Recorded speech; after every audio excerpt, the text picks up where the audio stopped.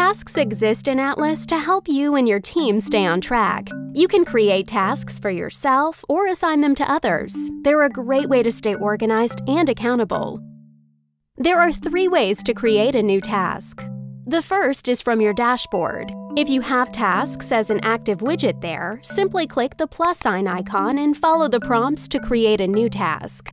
The second way to create a task is from your Tasks page, which is accessible from your profile. Click the plus sign in the upper right corner to create a new task.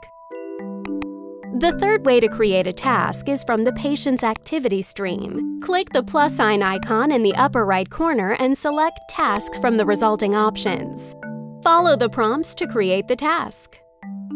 To delete an existing task that has not been completed, click the task's name to see the details. Then click Delete Task to permanently remove the task. To edit the existing task, view the task details by clicking the task's name. From there, click Edit Task and make the desired changes. You can edit the description, the responsible party, the patient associated with the task, and the due date. Click Save and you're done. To check off a task from your list, simply check the box to the left of the task. Alternatively, you can click the task details, then click the button for Mark as Completed. Once checked off, the task will move to the list of completed tasks, which you can view by clicking View Completed Tasks in the upper right corner.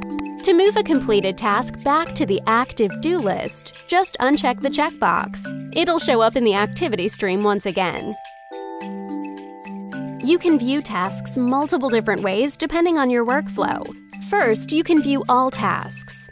The main stream of the Tasks page shows you all your tasks. If you associated the task to a patient, you'll see the patient's name, which then links to the patient's task page. You'll also see the task name and when it's due. Clicking the task pulls up the details, which you can then edit. Overdue tasks are categorized as incomplete tasks, while future tasks are categorized as upcoming tasks. You can also view completed tasks.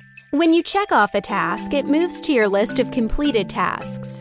You can view this list by clicking View Completed Tasks from the Settings gear icon dropdown. And finally, you can view Account-Wide tasks and filter by user. A comprehensive tasks menu means more accountability and easier communication between staff members when managing and tracking tasks. Using the drop-down options in the gear icon on your Tasks page, you can choose to view all your staff's tasks at the same time or filter by user. Thanks for watching! If you have questions on creating and managing tasks in Atlas, reach out to support@Atlas.md.